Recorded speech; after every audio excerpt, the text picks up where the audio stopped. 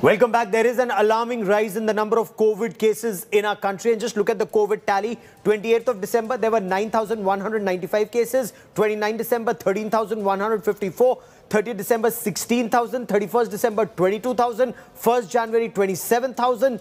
2nd January, it's already 33,750. So it's not rising gradually. It's actually rising quite sharp. And the one advantage or the one good thing that's actually now happening is vaccination for children. The V-Day for children is finally here for teenagers. Now, India opened its vaccination for the first time for children or teenagers between the age of 15 and 18. It's a huge relief for parents and teenagers amidst this Omicron spike. They are being administered the indigenously developed Bharat Biotech's CoVaccine shots, and approximately 10 crore children between the age group of 15 and 18 are eligible for vaccination starting today. 8 lakh registrations were recorded on the CoWIN platform in this age category.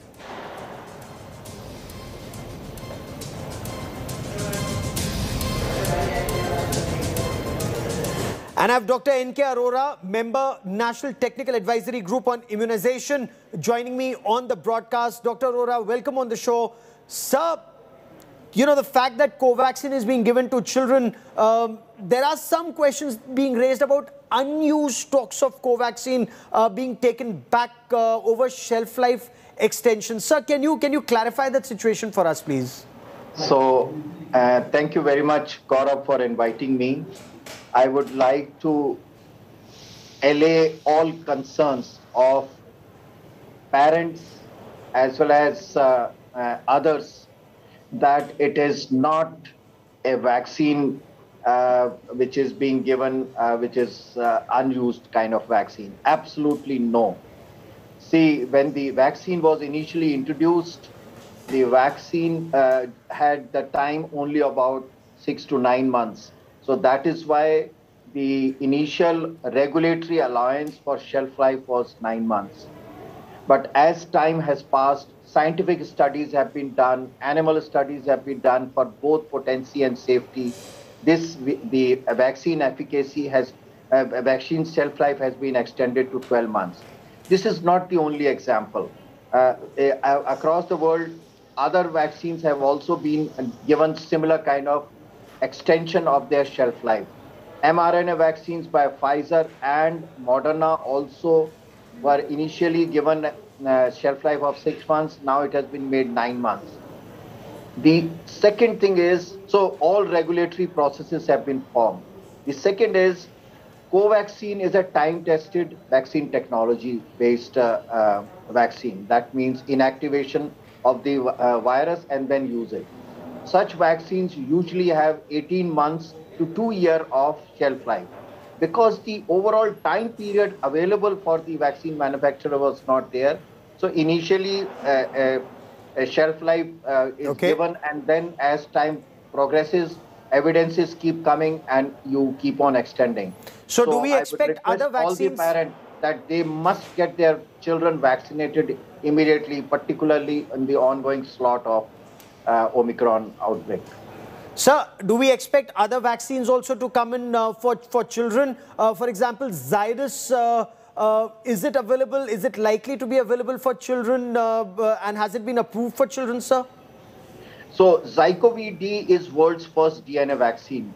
And the global practice is that any vaccine, new vaccine which comes, should be first used in adults, see what is the on-ground response to that vaccine, both in terms of safety and efficacy, and then you start using it for children.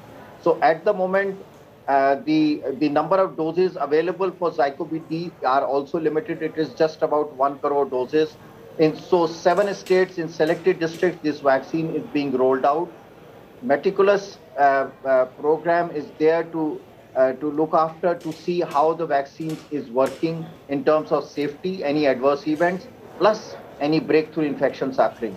And once we have a experience of a few months, then this vaccine will be also available for our adolescent young friends.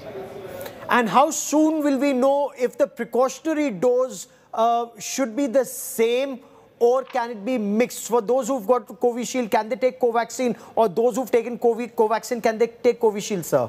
So a formal announcement should be available in next 2 days or so, because it is 90% of us have received Covishield adults and 10% adults have received Covaxin. And pros and cons of same dose, because this is a precautionary dose.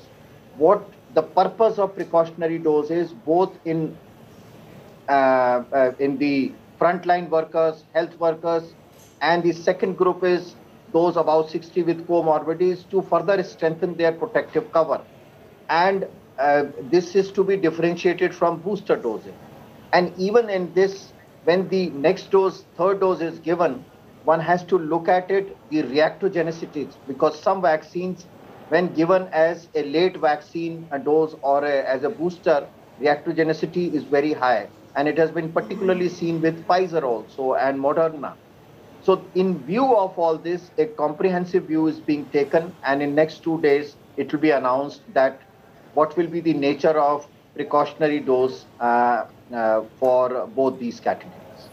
Dr. NK Arora, as always, many thanks for joining me here on India Today. So the advice to parents, Dr. Arora says, is quickly get vaccinated for children between the age group of 15 and 18.